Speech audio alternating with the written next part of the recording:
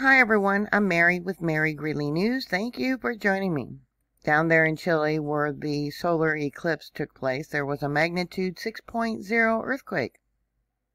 It was very deep, 114 kilometers in depth, which is about 70 miles in depth, and all earthquakes are measured from sea level. Here you can see the intensity map. There's the earthquake. We got Bolivia, Chile here, the border, and with Argentina. Now, on the felt reports on EMSC, about 46, almost 47 miles from where the earthquake occurred, they have a report that the earthquake was terrible. Another one says very loud and loud. Maybe they meant long and loud. This one said they believed it was a 4.5. Another one, first noise and then movement. The noise that they hear is the first wave of the earthquake. That is the P wave. The shaking is the S wave, which goes around the outside edge of the earth, and that causes damage. The first wave that they hear the rumbling, the P wave, now that goes directly through the earth. Another report, he felt strong in Toko, and I'm not going to pronounce these names. Let's see. Smooth with a lot of noise. Now that was 232 kilometers from where it occurred.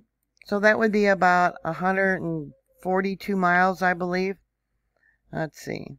Pure noise. They heard it. They didn't feel it, which is unusual. Felt like a long, smooth, undulating movement. Okay, we got another one here. Felt a movement that made me hesitate. From the 9th floor, this must be the effect of the eclipse. I agree. Let me show you something.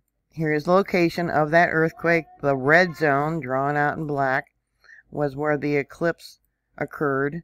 Complete. They had a complete blackout of the sun.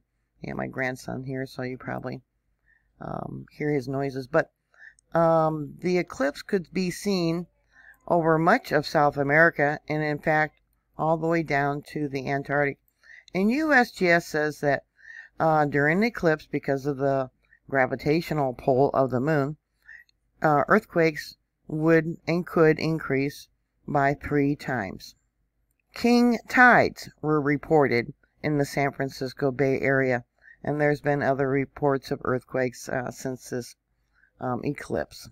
Yeah, and usually the effects of the eclipse, because of the moon, will occur about a week before the solar eclipse, which happened early this morning, and possibly a week after. So just because the eclipse is over doesn't mean we're in the clear for any large earthquakes. Yeah, 6.0. So what are your thoughts? Put your comments down below. Please stay safe, and I'll talk to you later. God bless you. Bye.